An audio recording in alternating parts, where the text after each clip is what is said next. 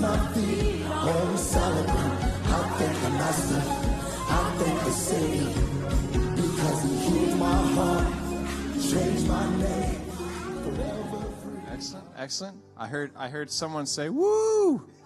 Oh, okay, it's Jessica. That doesn't surprise me. Yeah, okay.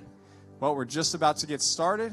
Thank you so much, Internet audience, for tuning in. Everybody is still coming into the doors here in the house. We've said hello to them. Pastor and the team, you may be able to watch us right now. We say hello to you. We're looking forward to hearing from you in just a moment. Pastor and the team are still in Ghana. They will be back on Friday night, so we are looking forward to seeing them on our Sunday services. Hope that you're ready for that. And we want you to be aware that you can view the team's sessions and conferences in Ghana on our Facebook page. So if you would like to tap into that, on all platforms, Cicero said. So you can go to YouTube, Facebook, etc., our website to find those things, okay? And that's something that you really want to see, be a part of, because that's what you're giving towards, that's what you're praying into, and it's amazing what the Lord is doing around the world with CCCF and with his body as a whole. Amen? Well, everybody, it is now time for worship, so we'll pray in, and then we'll jump straight into worship with Sister Stephanie. Father, we thank you very much for this time that we can gather together in your name. We thank you, Jesus, for all that you've done for each one here. I pray that we would know your love, your heart, your intent for each one here like never before, Jesus. As a result of this service, as a result of our time with you, Jesus, we pray that you will bless this service and bless each one who are here and who are a part of what you're doing. Lord Jesus, we thank you. Your kingdom come and your will be done. In the name of Jesus Christ, amen. Sister Stephanie. Hallelujah. Let's stand and worship him this morning. He's worthy of our praise. Aren't you glad we serve a faithful God? Yes.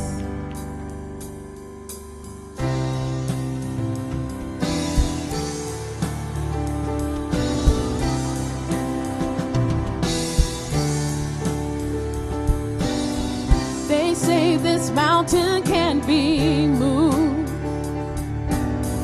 They say these chains will never break. But they don't know you like we do. There is power in your name. We've heard that there is no way through.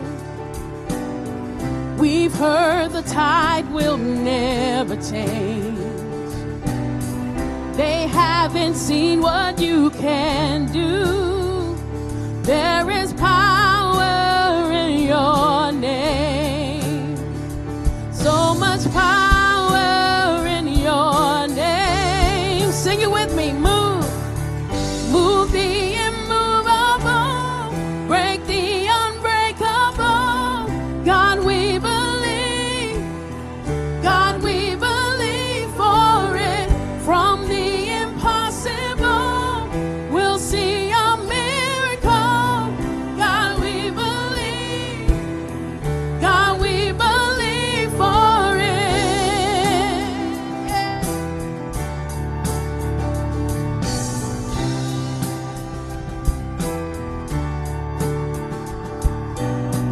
We know that hope is never lost, for there is still an empty grave. God, we believe no matter what, there is power in your name. Yes, so much power in your name.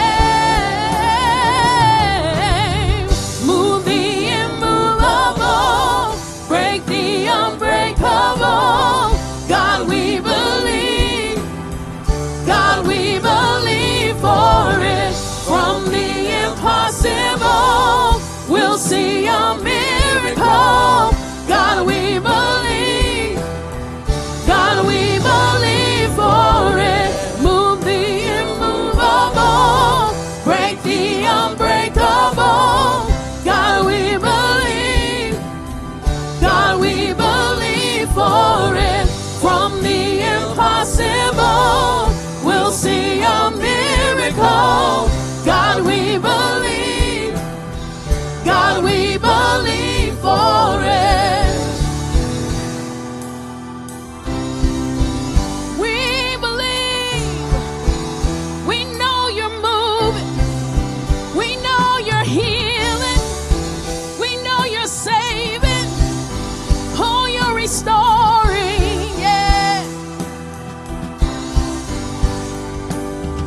you are the way when there seems to be no way. And we trust in you, God, you have the final say. Sing it with, you are the way when there seems to be no way. And we trust in you, God, you have the final say. You are the way when there seems to be no way. We trust in you, God, you have the final say. You are the way, you are the way when there seems to be no way. We trust in you, God, you have the final say. The final say. Move the immovable, break the unbreakable. Sing it out. Yes.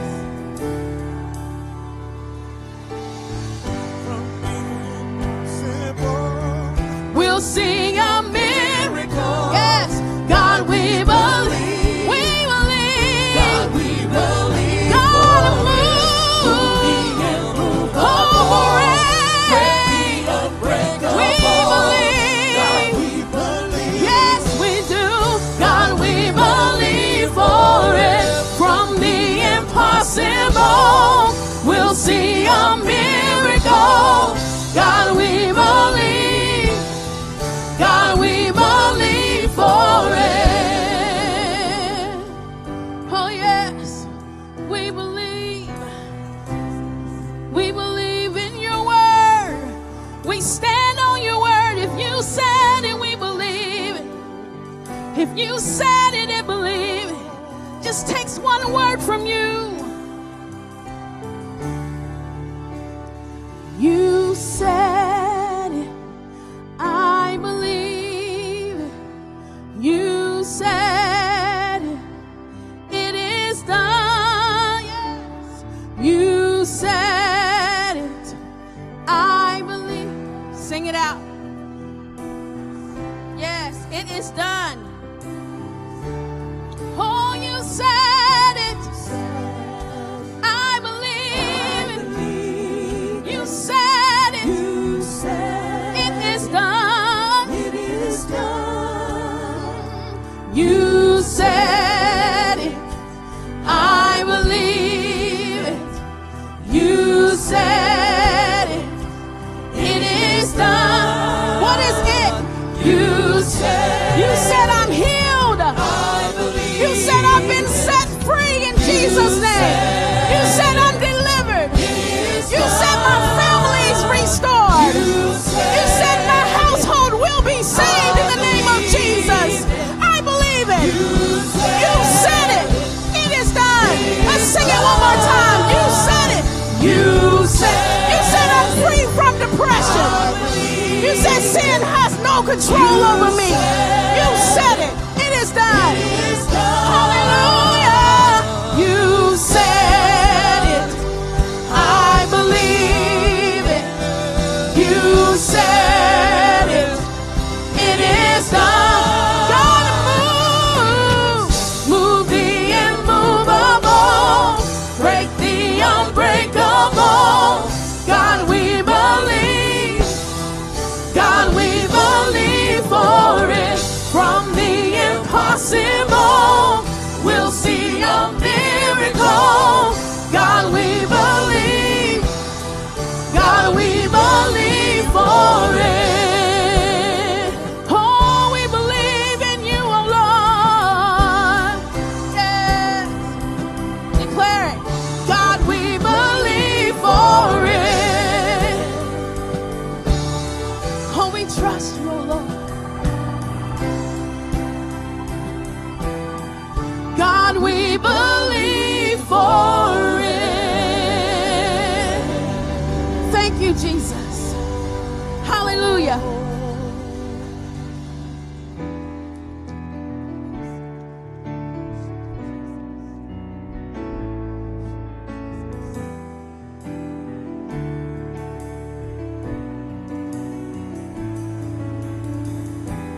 You spoke those words, let there be light, and it was. And in that same breath, the stars fell in line. With one voice, creation cries, you do all things well. You do all things well. Be praised, be praised, forever and always. Oh, we praise your name. Oh, we lift you on high. Oh, oh. Lost in the dark, up under the dirt, I was buried, left to die. And I heard your voice calling my name. From the tomb I came alive. You do all things well. From the tomb I came alive. You do all things well. Be praised. Be praised. Be praised. Be praised, God. Be praised. Be praised. Be praised. Be praised. Most High, be praised. Forever and always. Oh, we worship you. Oh, we praise your name, God. Oh, yeah.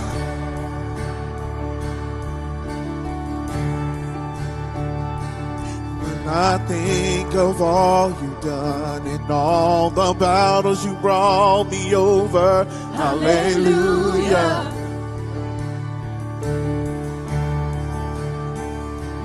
All the storms I saw you calm in my defense, my only song is Hallelujah.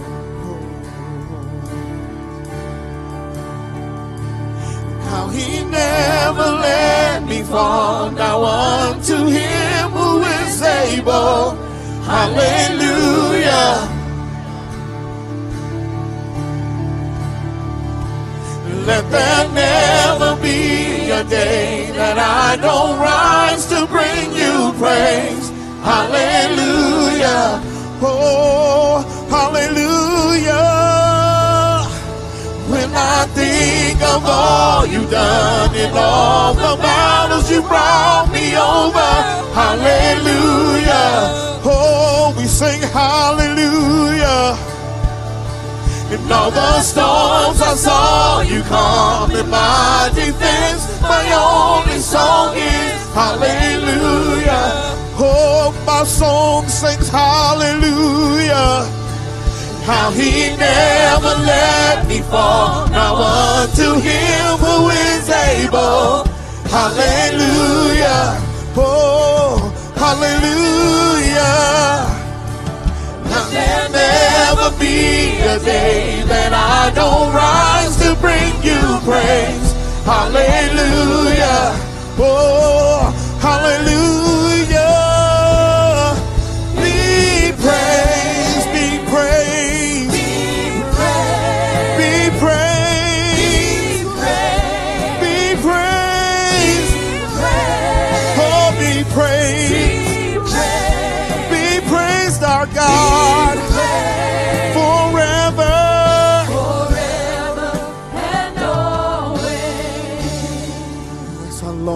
You're worthy, and that's how long I bring you praise. That's how long you're worthy, and that's how long I bring you praise. That's how long you're worthy. Oh, That's how long I'll bring you that's how long you're worthy, Lord. That's how long I'll bring you praise. That's how long you're worthy. And that's how long I'll bring you praise.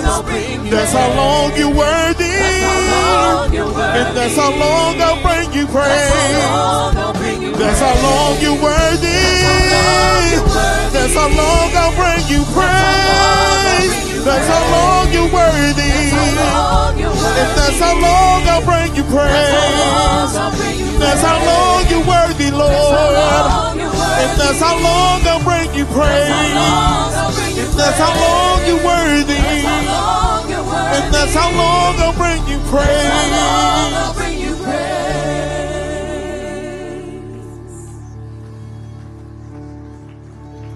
Be praised. Be praised forever and always. Hallelujah. Oh, hallelujah. Oh, Oh, we hallelujah. praise you, Lord, we praise. Be praised. Oh, we thank you. Be praised. Oh, we thank you, Oh, Jesus. be praised, oh Oh, God. we praise you. Oh, forever and always. Oh, we exalt you, Lord, we exalt. We'll praise you. Oh, we praise you, We'll lift your Lord. name. Oh, We'll we exalt your name. worship you. Oh, we'll We worship you, Lord.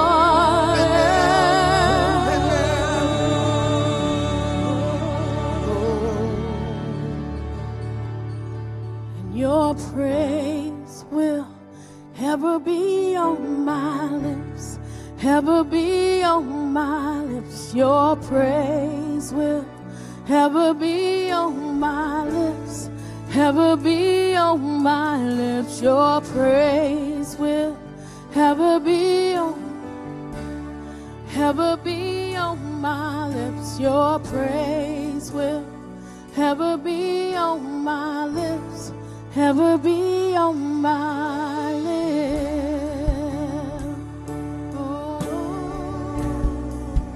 Oh, we praise you, Lord.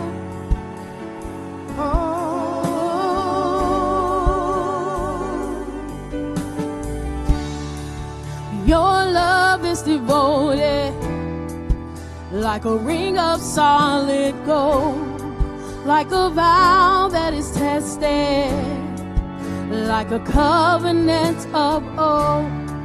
And your love is enduring through the winter rain and beyond the horizon, with mercy for today. See, faithful you have been, and faithful you will be. You pledge yourself to me, and it's why I sing. Your praise will ever be on my lips, ever be on my lips. Your praise will ever be on my lips, ever be on my lips. Your praise will ever be on my lips, ever be on my lips. Your praise will ever be on my lips, ever be on my lips.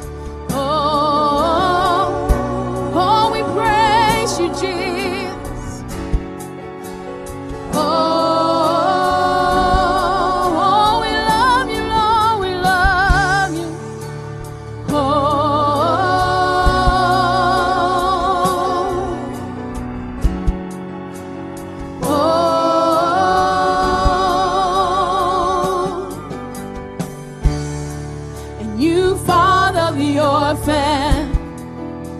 your kindness makes us whole.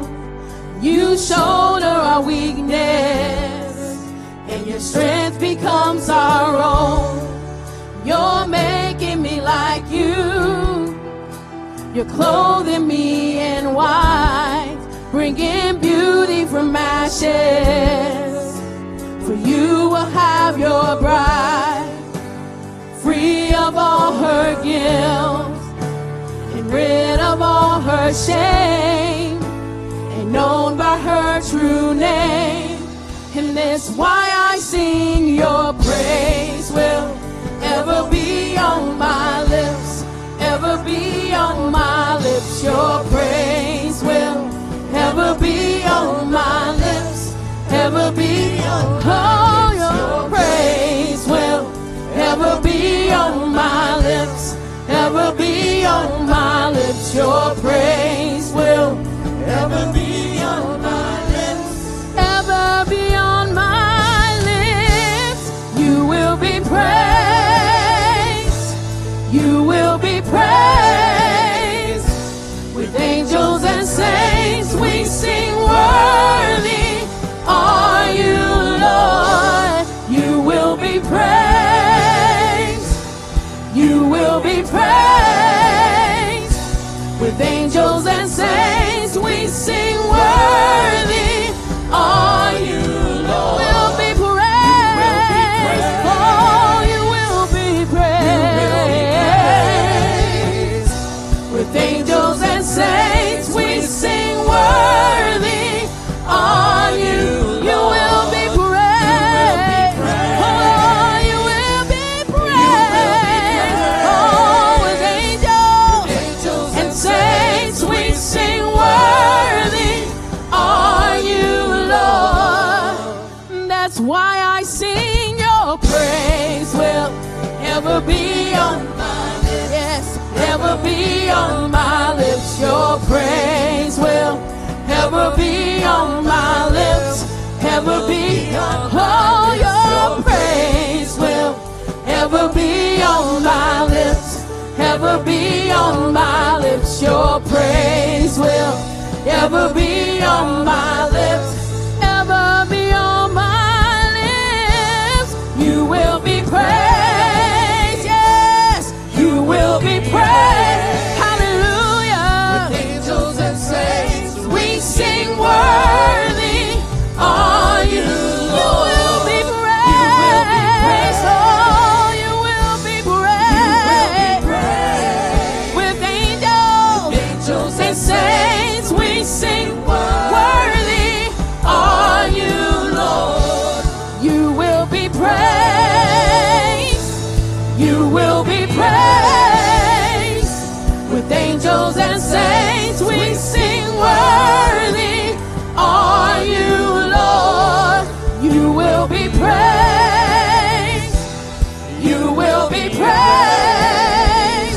With angels and saints we sing, worthy are you, Lord. Yes. Oh, we praise you, Lord.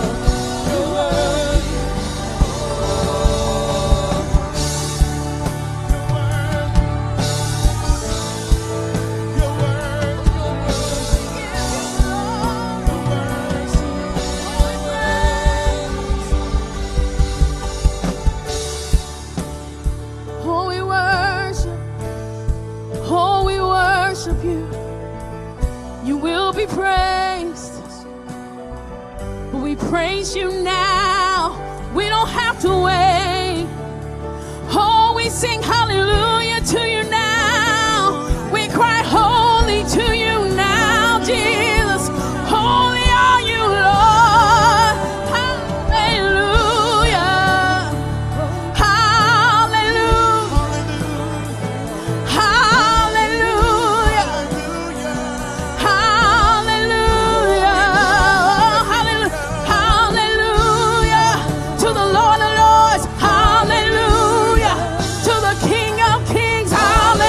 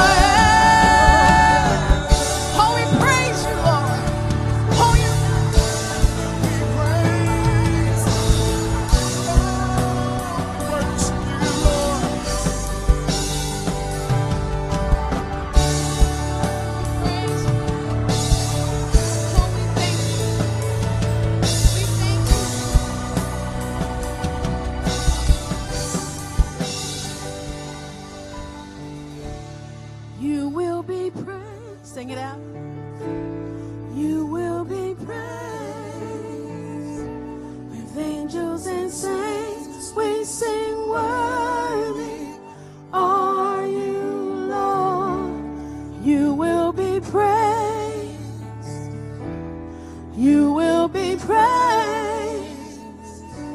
With angels and saints, we sing, worthy are you, Lord.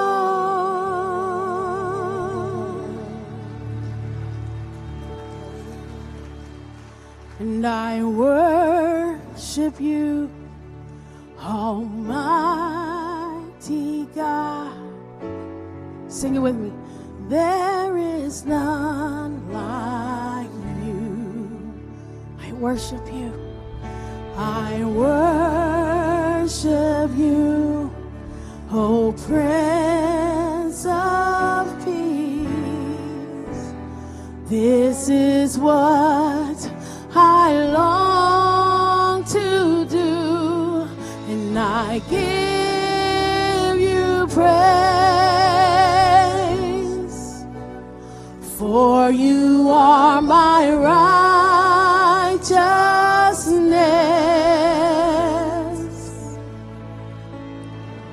I worship you, Almighty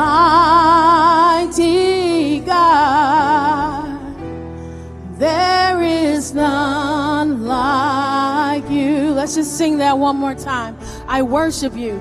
I worship you, Almighty God. Almighty. There's none like you. There is none like you. Oh, I worship you. I worship you, O Prince of Peace. That is what I long to do, and I give you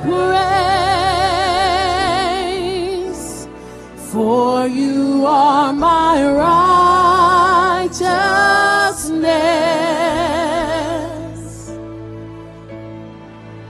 I worship you, Almighty God.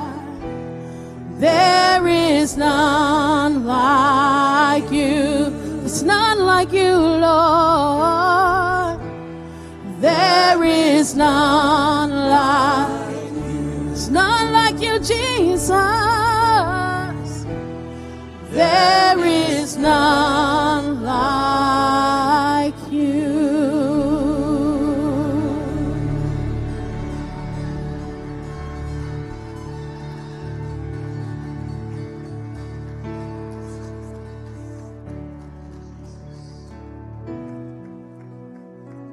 Let's just stay where we are for a few moments.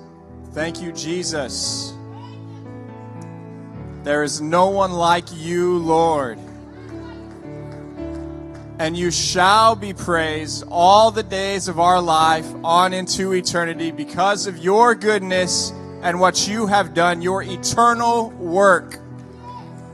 Your eternal work, giving us life. Before you, we existed. Before we received your Son, we existed, but now we're living. We thank you, God, for giving us eternal life right now, Jesus. Thank you that we can experience your eternal life right now. Lord Jesus, we lift up these prayer requests to you. I'm seeing cancer on multiple prayer cards here, Lord Jesus. And I'm asking you, Lord, that you would move in our midst like never before, Jesus. Move in our midst like never before. May we see your hand at this point in time like we've never seen it before in our life, Jesus.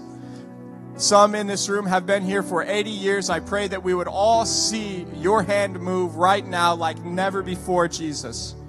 Because of your goodness, because of your kindness, Lord God. We don't deserve to see your hand move, but we pray, Lord Jesus, that your hand would move mightily on each one's behalf today. Mightily. Lord God, we pray for Angie. We ask, God, that you would remove these lesions. Lord God, cause her kidneys to be perfectly well and operational in the name of Jesus Christ. Lord God, heal her. Heal our sister. We also ask, Lord God, for Derry, who is dealing with stage 5 chronic kidney disease. We ask, Lord, that you would heal Derry. Heal Derry in the name of Jesus Christ. We thank you, Lord, that we don't need many words. We're calling out to our God who knows the situation. We thank you, Jesus. Heal Derry. Lord, we pray for Vanessa, who has stage 4 cancer. That's the diagnosis, Lord God, but we're going to you, the great physician, Jesus. You do all things well. That's the song that we sang. You do all things well. All things well. Heal Vanessa in the name of Jesus Christ. Lord, these requests from Brother John, we ask that you would bring healing. Remove cancer from these individuals. Remove cancer in the name of Jesus Christ. Doesn't matter what stage it is. It's under your authority. We pray for Pastor Bert. We ask for complete and total healing for him, Lord. Restore him. Remove exhaustion and make him well, Lord Jesus. Make him well. Lord, we pray for Lori. We ask that you would heal Lori and bring her to full health, Lord God. And I pray as well for joy for Lori. Fill her with your joy. You are our joy, so may her eyes be fixed on you, regardless of the circumstances and situations of life. And I pray, Lord, that you will pull her up out of this pit, Lord Jesus, that she's in. Sometimes we dig ourselves into pits, but you're the one who delivers us from them. We thank you for that, Jesus. We also pray for Patty, who has breast cancer. Lord Jesus, right here, pastors told us a story many times. Right here, you healed a young woman of breast cancer on the spot. We ask the same for Patty, Jesus. We ask the same today. Lord, we're banking on you and what you've done time and time again. We're asking that you would move, Lord Jesus, that you would move on her behalf and on our behalf because of our prayers, because of the saints, because of the movement and unction of your Spirit. Lord, we pray for Austin, and I ask that you will heal Austin, Lord, of all these debilitating diseases. Heal him, Lord Jesus. Remove cancer. Remove the tumor in his head, Jesus. Heal his nervous system. Make Austin completely and totally whole, and may he cling to you, Jesus, not to anyone else, Lord God. May we not look to the world, cling to the world for solutions, but to you and you alone, God. And may we come out from among this world, Lord. May we come out from among them and be totally and completely given to you, Jesus. I pray that for all of us, that we'd come out completely and totally, that we'd not look like children who belong to the devil, Lord Jesus. That's what it looks like when we start meshing with the world. They're children under the influence of the devil. May we look altogether different as we are yours and yours alone. In the name of Jesus Christ, we thank you, God. We thank you for moving in our midst, and we pray that you would continue to do so today. In the name of Jesus Christ, amen and amen. Thank you all so much for being here. We appreciate seeing you today. It's so good to have you in our midst. Thank you, Sister Stephanie and the team, for praise and worship. We appreciate you all so much.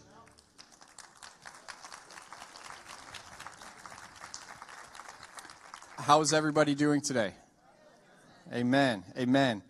Pastor and the team will be tuning in just a moment through FaceTime. So as long as there's no technical difficulties, we'll see them in just a moment. They are currently in Ghana ministering the Word of God powerfully there. Yes, Miss Agnes?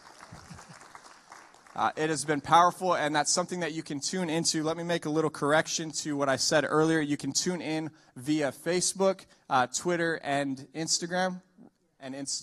If you would like to see those sessions and see what your giving and what your prayers are doing around the world, okay? It's big. It's huge. And I think we need to see the context and see what God is doing so that we can really be a part and know just how big this thing is. Jesus is amazing, and he never stops working. So as well, our pastor doesn't stop working, and we don't stop working. Amen? Amen. Well, my name is Tim Muchler. I'm the pastor of the young adults here at the fellowship, and I am here to greet especially our first-time guests. So if we have any first-time guests in the house, if you wouldn't mind raising your hand, we'd love to acknowledge you and give you a gift. Excellent. It's great to have you all here. So glad. If you all wouldn't mind keeping your hands up, we have a gift for you. Thank you so much. And anybody else that we missed, if you wouldn't mind just waving down an usher or something if you haven't received your gift, or if you don't, in just a few seconds, okay? We also have an information card for you. Excellent. So glad that you're here. Yes, we hope that you enjoy it and then you come back for more. Sometimes people are healed in a church and they go out and they start searching for where God wants them. I think if the Lord did something for you somewhere, hey, keep coming back until the Lord says otherwise. The Lord himself. Amen. Okay, everybody, all of the gifts are out. Those information cards are just so we can call you and connect with you. We do not spam. We don't do any of that stuff. We don't sell your information. Nothing like that. We're looking to connect with you and see how things are going, if we can pray with you, and if there might be something that you need. Okay? All right, everybody, we can go ahead and stand up in the house and greet one another.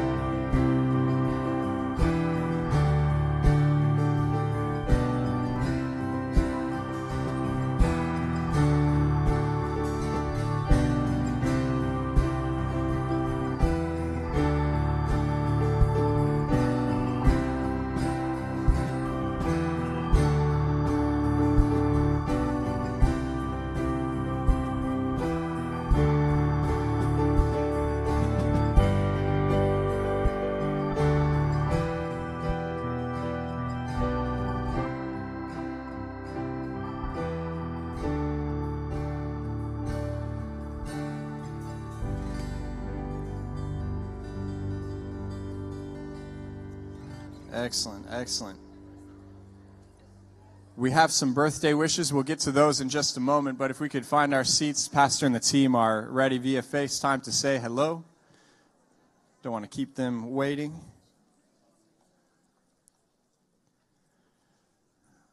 All right. Let's see if we can get this thing going. Hello, team. Hello, family. God bless you. I'm happy to be able to speak to you. We are in Ghana 9 times already. Today, this afternoon, in 15 minutes, answering what you know that we love you, know that things are going awesome. God is moving in this place. We love you and we miss you very much. Okay, now we love you as well, Sister Marva. Everyone, it's cutting in and out a little bit, but we can hear a pretty good amount. We love you guys, and prayers. The ministry has done so clearly. You can hear like going to show Michael into the lives of the people here, and so it's cutting in and out. With CFA and CFA doing wonders.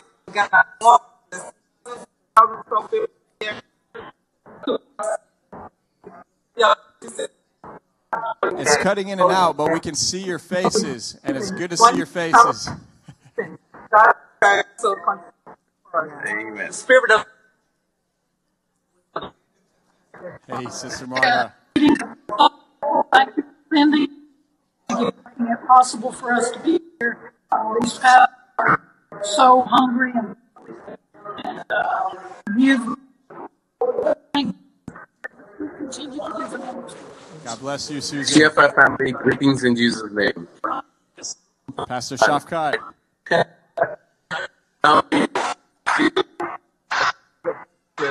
It's good to see you, Pastor Shafkat. We're glad you're there with the team. Pastor Shafkat is from Pakistan. He was just here for our TFI conference, and then throughout the summer he was here as well. And God is using his man mightily. We have him preaching with great revelation and great authority. People are receiving Jesus like never before, and it's a joy. We cherish. Thanks for together. and last, but importantly so, I want to know we you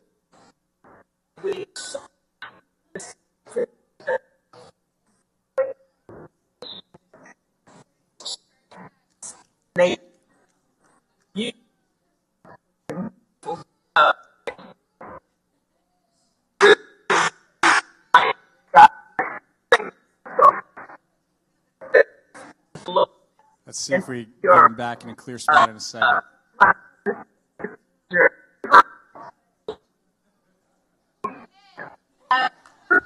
We love you all very much.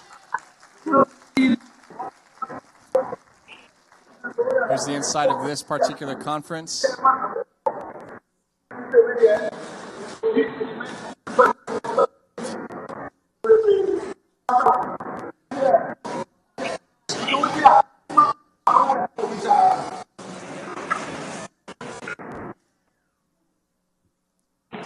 Wow. Thank you, Jesus. Look at that. Excellent. Excellent. Thank you very much, Barrett. Appreciate it. Sound booth as well. Thank you all. I know those technical things, they can be interesting to work with. A lot of times while we're out at the conferences, we have a little bit of Wi-Fi, so they had enough to connect with us, and we heard some really good things. I heard Sister Jadita say that things are going powerfully over there. The Lord's moving powerfully. We heard some words from Sister Marva as well. She loves you. Sister Susan said that it would be impossible for them to be there without you. And then we heard Pastor Shafkat pretty clearly. So that's great. Again, Pastor Shafkat is there from Pakistan. That is amazing to me. We're seeing nations coming together, not just here in America, but around the world. That's big. Pastor once shared, I think we were in Ghana at this time, he said that much will be accomplished just in our yes. He was talking about the work of the Lord and the evangelization of the entire world. And he said, really, all that needs to happen is the church needs to say yes. And just in our yes, the work will be done. So right now we're seeing people around the world saying yes to Jesus and coming together as one body. Amen? Amen. Thank you all so much. Okay, so we have a few birthdays here and a shout out for an anniversary. It says here that the Lunas are celebrating 56 years of marriage today. Let's see, where are the Lunas? Oh, excellent. 56 years. Amen. Amen. We're on our way, honey. We're babies, but we're on our way. All right. Let's see. We have a happy birthday to Sloan.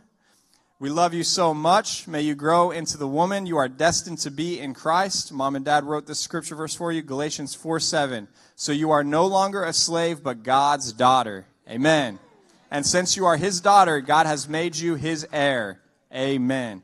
Love you, Dad, Mom, brothers, from Justin and Jackie, Mom and Dad. It also is from Papa Robert and Rara Dahlia. Welcome to the wonderful twos, they say.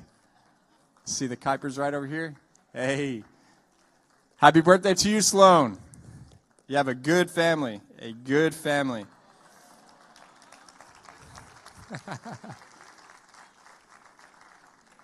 I thought you were saying amen to the good family part, but you were saying amen because you saw Sloan up there and the good family part. We also have a happy birthday. It says, King Smith, 6 today.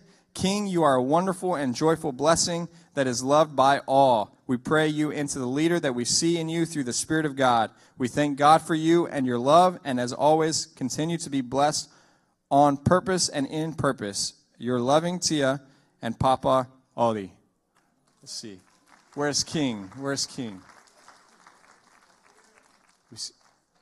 Hey, happy birthday.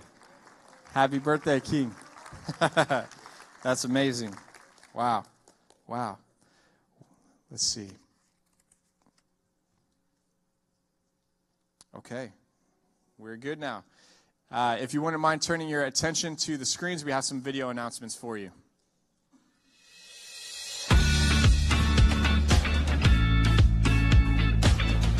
Hello, Fellowship family. Let us shout joyfully to the Lord. Let us serve the Lord with gladness and delight in Him. I'm Jennifer, and here are some announcements. Single Focus will host its monthly luncheon today after the second service in the MWC classroom. If you are an unmarried adult over 35, we invite you to be a part of it. Children are welcome. It will be a great time of food, fun, and Christ-centered fellowship. We know that you will leave encouraged. Please see Sister Andrea Johnson for more information. Spring is in the air, and it is time to move our clocks forward 1 hour. Daylight savings time begins this weekend, so please remember to move your clocks forward 1 hour on Saturday, March the 11th, before going to bed. To all the mighty men, we invite you to join Pastor Mario Benitez for the men's discipleship class every Monday evening at 7 p.m. through Zoom. And we invite you to join Brother Alex Callahan for Rock Solid Men every Saturday morning at 8:30 a.m. in the Kingdom Builder classroom. These powerful classes meet every week and are open to all of you. Take advantage of them this week. To all Proverb 31 ladies, we have classes for you as well. We invite you to attend Surrender Living on Tuesday nights and Becoming Women of Excellence on Thursday nights at 7 p.m. Both classes are available through Zoom. Also, join Discipled in His Image on Saturday mornings at 9 a.m. in the LOG room. These classes are led by dynamic and powerful women and are just for you. Invite your daughter or a friend and join us. Please call the church office if you want to learn more about these classes. We invite you to join us at Kingsville Christian Fellowship this week on Thursday at 7 p.m. for midweek worship service and Saturday at 9 a.m. for weekly Bible study class. God is doing great things in Kingsville. We encourage you to pray for KCF and to be a part of what the Lord is doing there. Are you looking for a way to be more involved and served in ministry? Consider joining and serve as a camera operator, photographer, video and graphic editor, or in social media. The television and media ministries are in need of volunteers. Please speak with Sister Rose Leavell today, or you can contact her through the church office, and you can be a part of this powerful and dynamic ministry. And now we'll return to our wonderful worship service. May the Lord bless you and keep you. Thank you, Jen. Appreciate it. We have a lot going on here at the fellowship and a lot to be plugged into. I know I mention that often, but I just want to say that it is healthy to be plugged in and connected. It is very healthy. So if we want to be those stalwart fed calves, then we want to be fed, and we want to be fed the Word of God by brothers and sisters here that have been appointed to teach those classes and to connect with others, brothers and sisters. Those who are connected are always the healthiest. If you don't mind me saying, we're always the healthiest when we're connected. And I'm speaking for myself as well. Amen? Well, it is now time for our tithes and our offerings. So if you need an offering envelope, please raise your hand, and we'll see to it that you get one. We also, in just a few moments, we will also raise hands so that we can receive some gifts for our guests. We went into our greeting time, and we had so many guests today that we didn't get all of our gifts out. So we'll make sure that you get a gift if you're a first-time guest. Okay. All righty. Well, what we'll actually do as you're in a little bit, at the end of the service rather, whenever you're heading out, if you're a first-time guest with us, if you wouldn't mind just saying to one of the ushers, hey, I'm a first-time guest, I didn't get my gift, would you mind giving me it? We'd really appreciate that. Can we do that, first-time guests, if you didn't get one? Do y'all mind? Is that a good way? Okay, we'll do that. Just remember to mention it to one of the ushers, and we'll see to it that you get one, okay? All right, everybody has an offering envelope? We have 3 ways to give here at the fellowship. You can see those ways on the screen. And then we also have our Get Out of Debt covenant boxes on either side of the stage. Everything that goes there goes directly against the principle of the debt of the house. And the Lord is getting us out of debt completely and totally so we can minister globally and here locally like never before. Amen? So let's be a part of that. All right, we'll now pray and receive the tithes and the offerings. Father, we thank you very much for an opportunity to give to you, Lord Jesus. We thank you for your provision. We thank you that you have everybody in this room covered. And we thank you for the blessing that is promised, Lord Jesus, as we live our lives for you, as we stay connected to you, and as we give back, Lord Jesus. May we not think that everything that comes our way is for us. No, everything that comes our way is from you, and it is for you. Thank you, Jesus. In the name of Jesus Christ, amen. Let's receive the tithes and the offerings.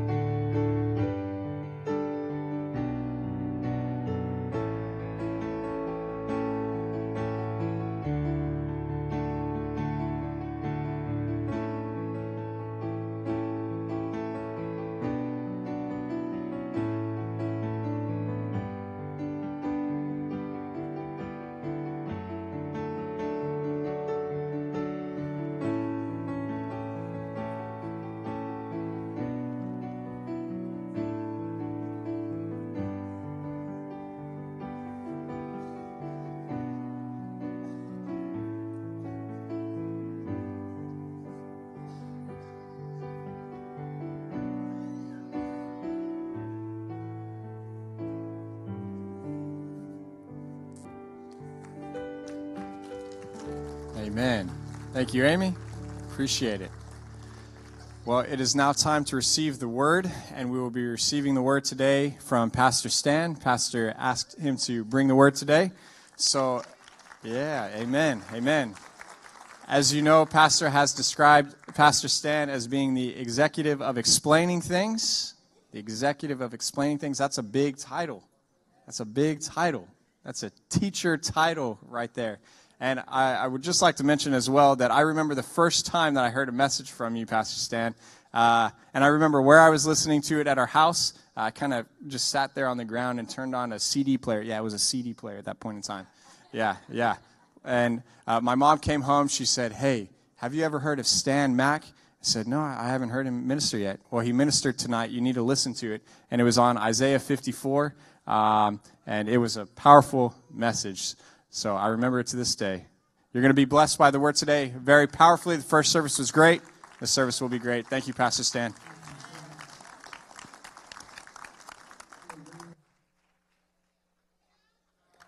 Good morning. Still morning. And by the way, it's secretary of explaining stuff. I was promoted, right? Yeah. That's, and I like that title. My other title was my favorite, but I had to surrender it. Pastor made me give it up. I used to be the most holy, Right Reverend Brother Mack. But I had to surrender it. Couldn't keep it.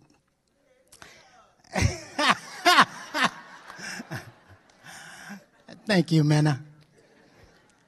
Y'all know what month this is, right? March, right? You know what that means, right? March Madness. Yes. Basketball, yeah.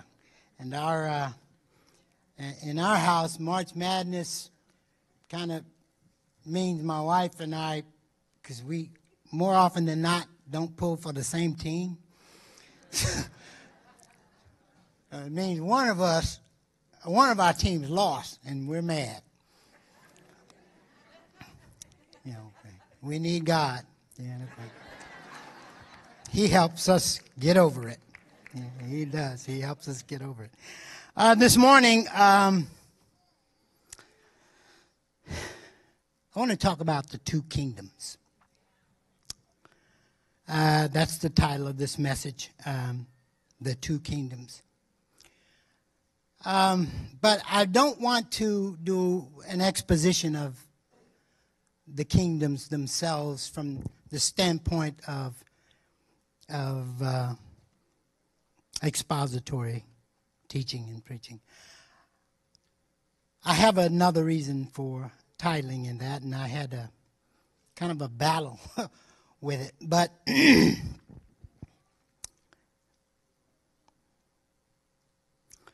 we all know that our God is omnipotent. Right? Amen. All powerful. Yes. And we also know that our God is a God of love. He is love. And that means he loves us, cares for us, right?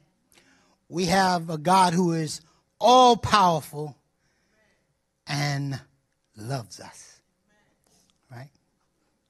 Now this we know. But when we look around at the world around us,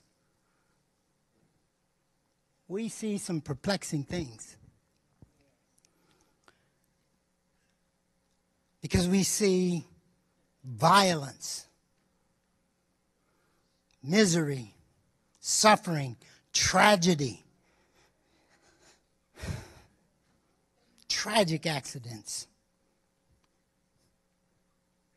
horrible pain and death. And since we know that our God is all-powerful and omnipotent and loving, it causes us to be confronted with some very, very difficult questions. Questions like, why is there evil and suffering in the world? Why do Christians suffer? We know we belong to God, so why are we suffering?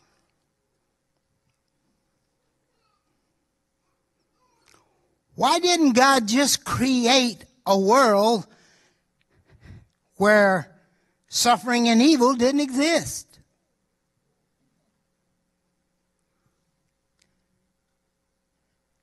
And since we know all these things do exist, why doesn't God do something? These are some very difficult questions. And we struggle with them. Not just us, but people in the world as well. The title of this message is The Two Kingdoms because when you grasp that concept and lay hold of it well enough, it gives you a biblical construct, a platform, if you will, that will support answers to those questions. And the reason you need that is because if you don't have a scriptural basis for answering these questions, then your answers are just a matter of opinion, something you kind of come up on your own. And opinions are like noses. You know, everybody's got one, which means they aren't very valuable, except for breathing. For breathing, they're important. But we cannot answer these questions based on our opinions and what we think about them. And that doesn't have any real value there. If we're going to answer them properly, we have to have a scriptural basis for answering, a scriptural basis that supports the answers, okay? And an understanding of the two kingdoms helps us prepare a biblical construct to support our answers. So this morning, that's what we're going to do. We're going to confront these difficult questions. But in order to do that, we have to first establish a scriptural basis for answering them. And then we can proceed to answer the questions. So that's how we're going to proceed. We're going to, first of all, establish a scriptural basis for answering the questions, and then we're going to answer the questions. Now, caveat. There's no way to answer any of these type questions definitively. We can't do it. It can't be done. And the reason being is because, like Paul said, we see through a glass darkly. There's just way too many things that we don't know or understand. And so many things that are just completely beyond us, that there's no way to have a definitive, final answer for these types of questions. But that doesn't mean God hadn't left us without recourse. You see, if you have a pretty comprehensive understanding of the Bible and knowledge of God's redemptive purposes, you can construct a platform for handling these questions, for asking them and finding answers. Now, I don't know that many of us are plagued with any of this right now, but there will be times when every one of us has to kind of deal with some of these things. So we want to approach these answers because, like I said, we aren't going to be able to answer them definitively. That is not possible for us in this life. So let's first of all establish a scriptural basis for answering these questions and then begin to answer them.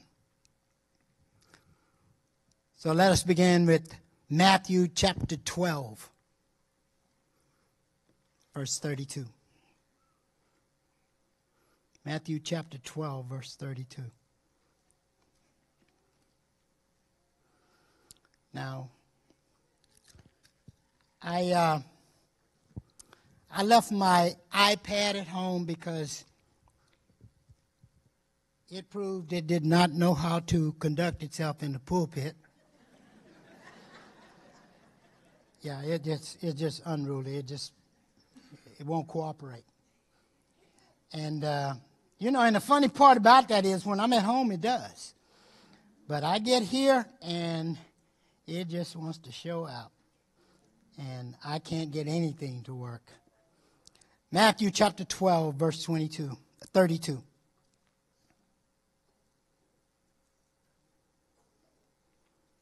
Anyone who speaks a word against the Son of Man, it will be forgiven him. But whoever speaks against the Holy Spirit, it will not be forgiven him either in this age or in the age to come. Now, I don't want to deal with this passage in terms of exegesis. In other words, the context here is not our concern. What I want to focus your attention on is the very last clause. Either in this age or in the age to come. And the reason I want to focus your attention there is because this passage makes it clear that there are two distinct ages in God's redemptive history and the redemptive history of man. And they're usually called this age and the age to come, just like in this passage. And we'll find that in many scriptures that support that. That means the entire sweep of man's history from the fall of man to the end of time can be divided into these two distinct ages, this age and the age to come. Okay? Now turn with me to Matthew chapter 24, verse 3. Matthew 24, verse 3. Jesus has just got through having a conflict with the Pharisees, and he goes out to the Mount of Olives, and he's just about to begin this Olivet discourse, and it says, "Now as he sat on the Mount of Olives, the disciples came to him privately, saying, 'Tell us, when will these things be, and what will be the sign of your coming and of the end of the age?'" Now, what makes this passage important for us to understand is because it reveals the event that separates this age from the age to come. And that event is the second coming of Christ. And the second coming of Christ marks the end of this age and the beginning of the age to come. And notice how they phrase this, and it makes it clear that they understood this much.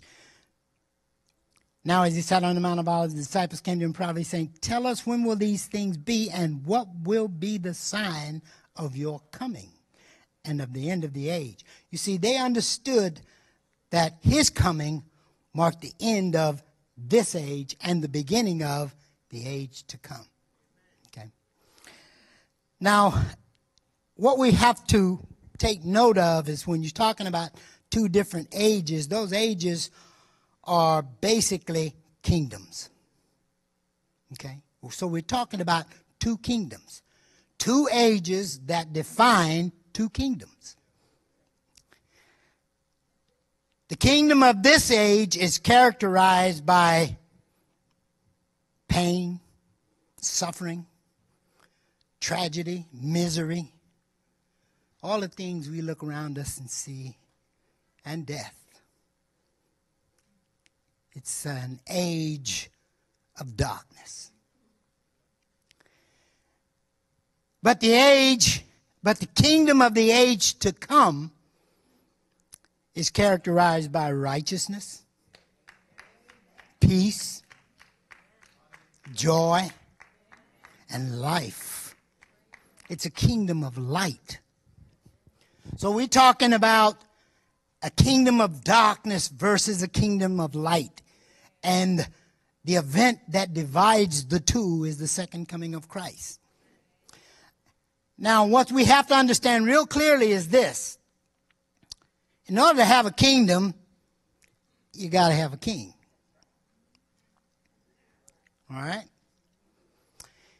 And I think all of us know that in the age to come, the king, the absolute monarch, the supreme ruler is Jesus Christ.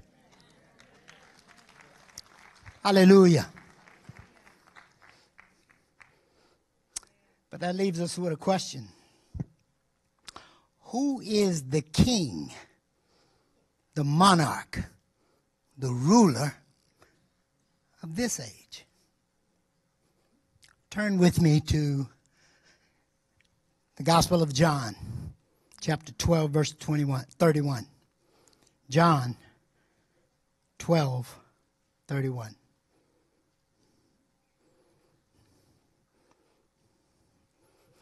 Now, the first two scriptures we use, I'm not trying to exegete those at all, and I'm basically using them because they support an idea that the scriptures have proclaimed throughout, okay? But on this one, we need to pay a little closer attention to the context here, because in this scripture, the two consequences of Jesus' death on the cross are delineated. It says, now is the judgment of this world. Now the ruler of this world will be cast out. The first consequence is, now is the judgment of this world. What Jesus is saying is that in executing judgment on him, the world is judged. That in condemning him, the world condemns itself. Yeah. And then his next statement, now the ruler of this world will be cast out. What he's saying is Satan's hold over this world is about to be broken.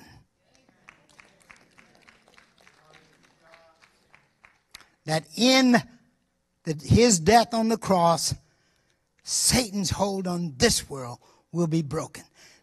But now the thing I want you to pay attention to here is how Jesus designates Satan. Because he says, now the ruler of this world. Now I think we know he's talking about Satan.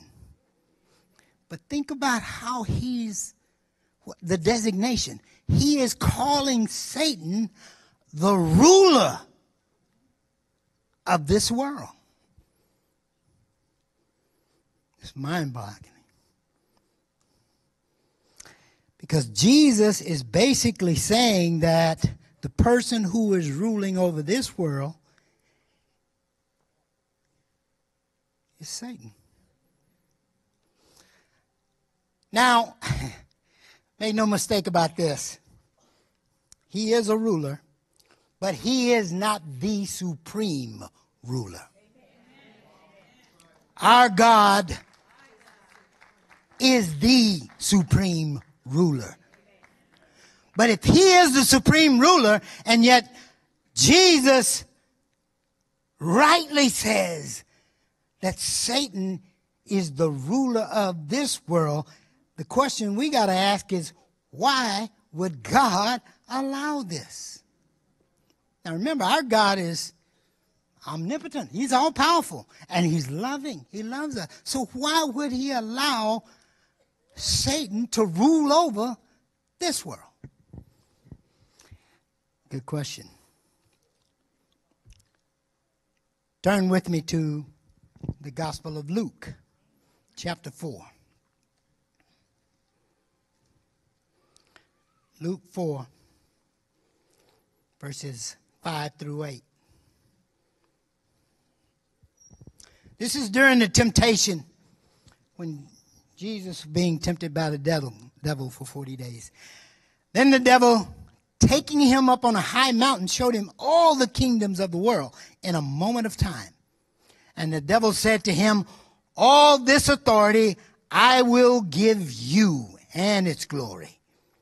For this has been delivered to me, and I give it to whomever I wish. Therefore, if you will worship before me, all will be yours.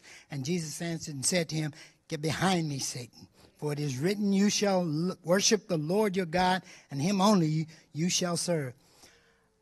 The point I want you to notice about that is that Jesus does not dispute Satan's claim. When Satan says, all this authority and its glory have been given to me, Jesus doesn't dispute that. On the contrary, Jesus intimates by his response that that's true.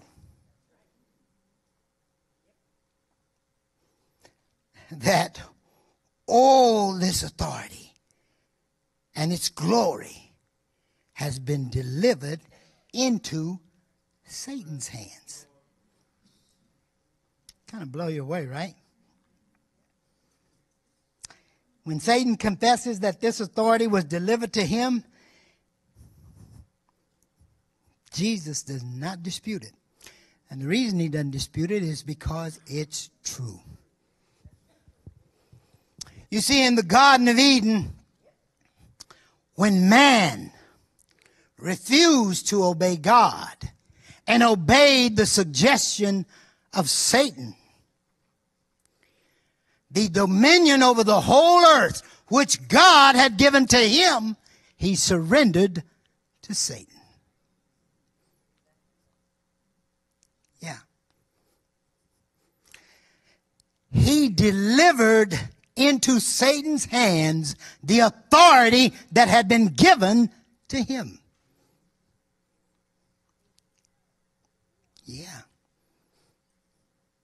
So when Satan says, all this has been delivered to me, that's the truth. And Jesus doesn't dispute it. In fact, his answer tacitly shows that he knows this to be true. Now, this blows you away because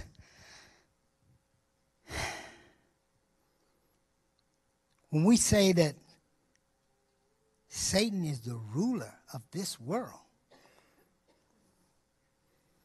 and the dominion over the whole earth has been given to him by us, what we're saying is that our God, who is supreme, has all power and authority and loves us, is allowing this. Now, what you have to understand about God is that God is absolutely just, even to his enemies. And God does not, having once given something, take it back. The gifts and callings of God are without repentance, meaning he won't take it back. Now, man was legitimately given the authority of the earth. And then man legitimately handed that authority over to Satan, and God has allowed it. Now, if that doesn't blow your mind, let this blow your mind.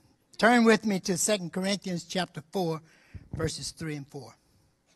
2 Corinthians chapter 4, verses 3 and 4. But even if our gospel is veiled or hidden, it is hidden to those who are perishing, whose minds the God of this age has blinded, who do not believe, lest the light of the gospel of the glory of Christ, who is the image of God, should shine on them. The thing I want you to pay attention to is how Paul extends Jesus' evaluation even further, because he recognizes that Satan is not only the ruler of this world, he is the God of this age. Now, why would our God allow this? Because unlike us, God does not halfway do things. And God has used this situation to guarantee that sin will never again enter his universe when this program is over. Hallelujah. So now we've got a biblical construct for answering our questions. So let's go to part 2. Let's start answering the questions. First question: why is there evil and suffering in the world? Well, you know, this is an amazing thing, because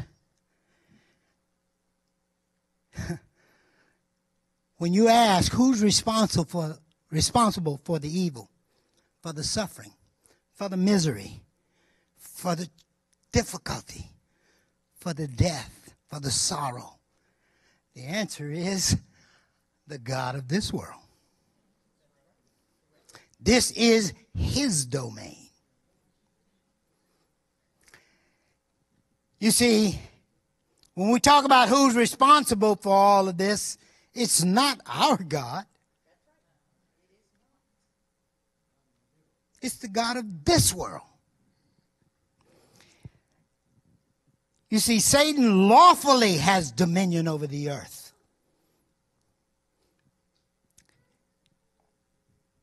And the only way we can truly see what that means is to see the truth of what the fall of man did.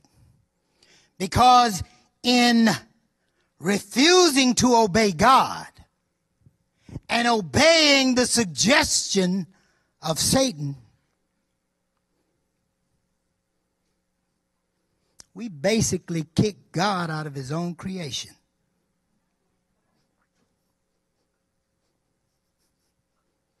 We basically kicked him out of his own creation, because now he is no longer the voice that man answers to.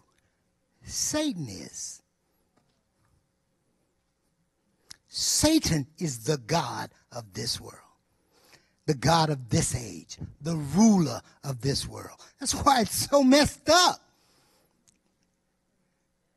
That's why everything is kind of out of whack and makes no sense.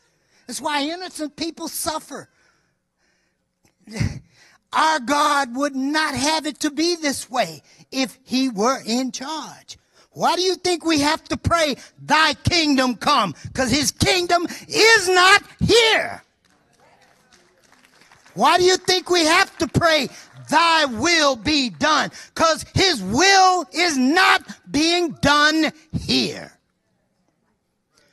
The God of this world runs this show.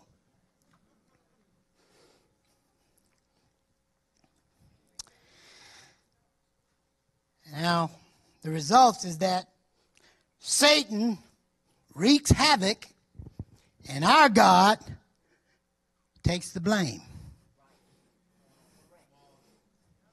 He does all this evil and wickedness, and our God gets blamed for it. Yeah.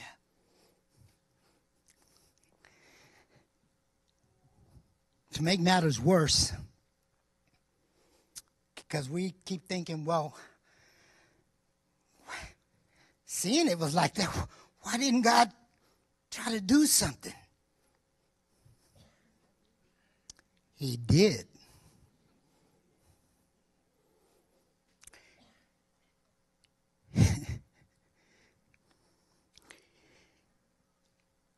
When he came here, he came for the express purpose of setting things right. And we killed him. He came for the purpose of setting things right, and we said, you're wrong. You don't know what you're talking about. And we murdered him.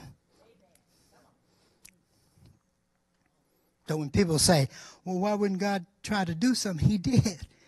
He did.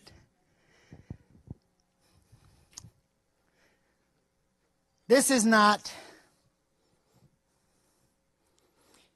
a great situation for man, because all of us can see easily how messed up this creation has become. And not only did it get messed up from a moral standpoint, but because of sin and disobedience, the whole creation itself got cursed. So we have natural things that harm us now.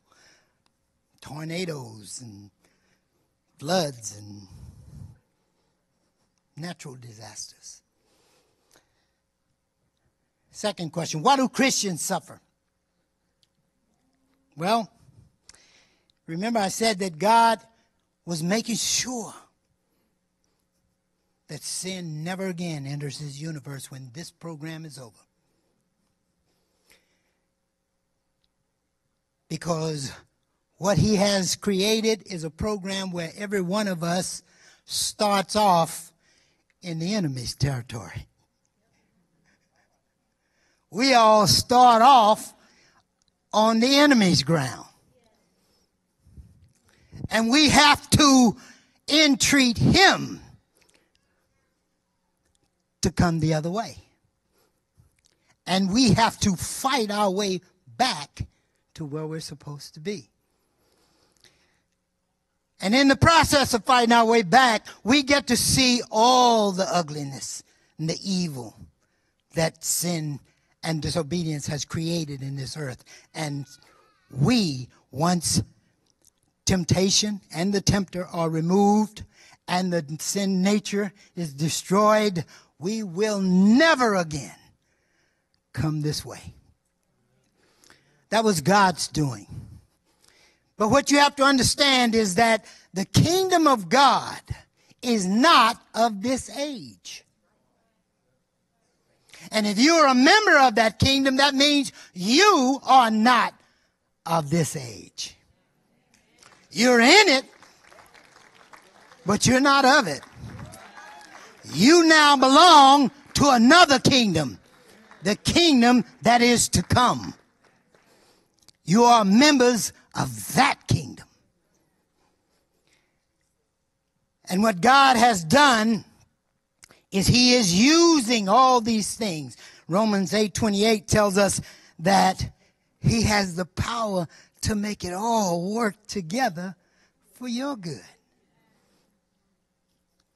That you become more and more like Christ. Romans 8:29. And he also uses it to discipline us, because some of the ugliness and the sinfulness of life, some of it just clings too close to some of us. And we can't get rid of it. And so he gives us a little help with that. My dad used to do that for us when we did something. He'd say, I need you to take care of that yard there today. Okay, Dad. And he wouldn't bother you until it started getting close to sundown. And he'd say, you need me to help you with that yard? And we said, no, sir. Because we didn't like the kind of help he gave. And God is a better parent than we are. He uses these things to shape and mold our character and to discipline us, that Christ might be formed more and more in us. Why didn't God just create a world where evil and suffering didn't exist? He did.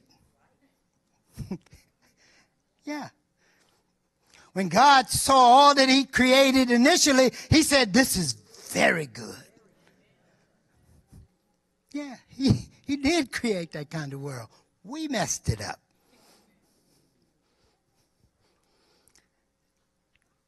You see, suffering, pain, evil, and death are all consequences of man's disobedience.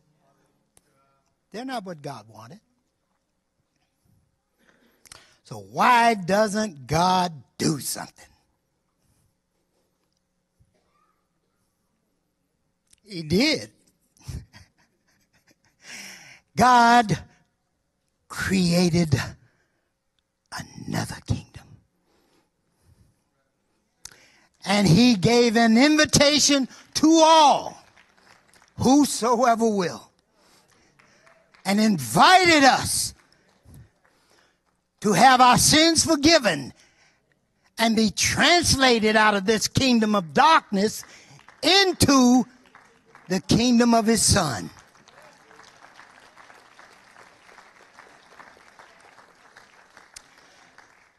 You see, we are in this world, but we're not of it. But everything that is common to man, we're subject to. Yeah. You see, if God exempted us from it, who wouldn't be saved? We'd all be out there. If every time you prayed for healing, God healed you automatically, it would be an absolute fool who wouldn't join that. But you see, all we get is a taste of the powers to come.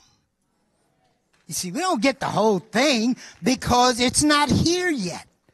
And we're not there yet. But the day is coming when all of that will be on full display. And we'll all see clearly what our God has done for us. God's purpose is to remove sin forever from this creation. But in the meantime, we are in a fallen world. And the God of this world wants to make sure that everything he has done that is evil, wrong, bad, that our God gets blamed for it. But the day is coming. Hallelujah. The day is coming when we will hear that loud voice from heaven saying, the kingdoms of this world have become the kingdoms of our Lord and of his Christ. And he shall reign forever and ever. And we shall reign with him. Shall we pray? Hallelujah. Thank you, Lord.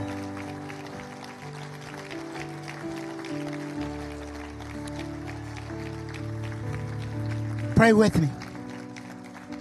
Lord Jesus, thank you so much for opening your word to us, for strengthening us, for helping us, for guiding us, for waiting on us.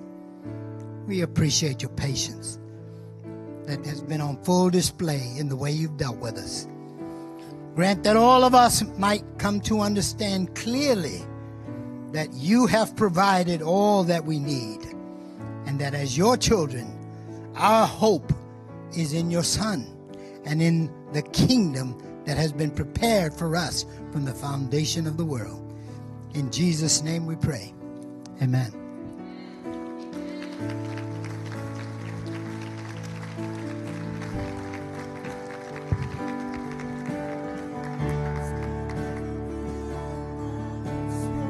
Praise will ever be on my lips, ever be on my lips. Your praise will ever be on my lips, ever be on my lips. Your praise will ever be on my lips, ever be on my lips. You will be praised, you will be praised. With angels and saints we sing, worthy are you, Lord. You will be praised, you will be praised. With angels and saints we sing, worthy are you, Lord. You will be praised, you will be praised. With angels and saints we sing, worthy are you.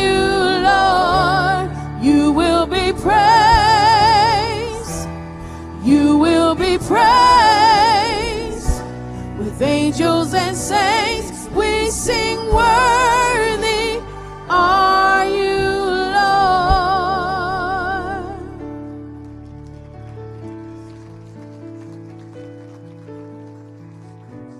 Lord. That's the gospel. That's the reality of where we are, where we're going, and where we are as believers right now in the midst of a crooked and perverse generation that's ruled by another master that hates them. And so I think there's a great reality, not only for a call to salvation, but also awareness of what our job is as witnesses. Is there anybody in the house here who says, I need Jesus? I'm tired of being dominated by this other master, Satan. If we don't know Jesus, as was shared, we're in his house, and he's a master that dominates over you, right? Every believer in this room remembers what it was like to be dominated, what it was like to be abused and pushed down by the kingdom of Satan. If you're in this house and you say, I need Jesus, I need a good master, I need a good Lord, if you'll raise your hand, Jesus will see you, he'll see your heart, and he will change you and make you his own. Is there anybody in this house who says, I need Jesus? I want to come to Jesus today and receive him as my Lord and Master. I see a hand back here. Amen. I see a hand back here. Is there anybody else? I saw another hand over here. Okay, amen. Amen. Amen. Is there anybody else who says, I want to come to Jesus today? Let's pray. Those who raise their hand, if you can repeat after me from where you are. And then everybody else, let's just be a good supporting cast in this moment to what Jesus is doing. Pray with me. Father, I thank you so much for your Son, Jesus Christ. Thank you for sending a solution to my problem. Thank you, Jesus Christ, for dying on that cross for me. Thank you, Jesus, for wanting to save me from this world and myself. Thank you, Lord, for saving me from that enemy, the devil. I ask that you would hear me as I pray, and I ask Jesus to come into my heart and make me new. Make me brand new, Jesus. Cause me to be yours forever. Thank you for your blood, Jesus. The remission of sins and forgiveness forever. In the name of Jesus Christ, amen. Amen. Amen. The scripture shows us that there's a great party going on in heaven for those who receive salvation because they know what's just taken place as you become a child of God and you're no longer in that sphere that you were in before. That's amazing. Sin doesn't have dominion in this sphere to those who just received the Lord. Sin does not have dominion over you anymore. Just cling to Jesus. He's clinging to you. He brought you here today. He will remain with you. He will do the work. Just continue yielding to him and saying yes. Amen. If there's anybody online who hasn't already written our moderator, you can write her and she'll speak with you about coming to Jesus as well. I'm sure you prayed with us though, but you can write us and you can say, I received the Lord today as well. Amen. Amen. Amen. Well, for our first-time guests, if you did not receive a gift, please remember you can just speak with one of the ushers back here. You'll see the name tag for Sister Anna. Brother Reni's usually back there. Brother Doug, Miss Laura, I believe, and Miss Elsa are back there. You can just get with one of them. They have a pin tag saying that they're ushers, and we'll get you a gift, okay? All right, everybody. Well, it is now time to leave. Pastor and the team will be back on Friday, so we'll see them on Sunday, and we look forward to seeing you at our midweek service this Wednesday. Let's bless each other with these words, amen? The Lord bless you and keep you. The Lord make his face shine upon you and be gracious to you. The Lord lift up his countenance upon you and give you peace. In the name of Jesus, I bless you. Go with God, everybody.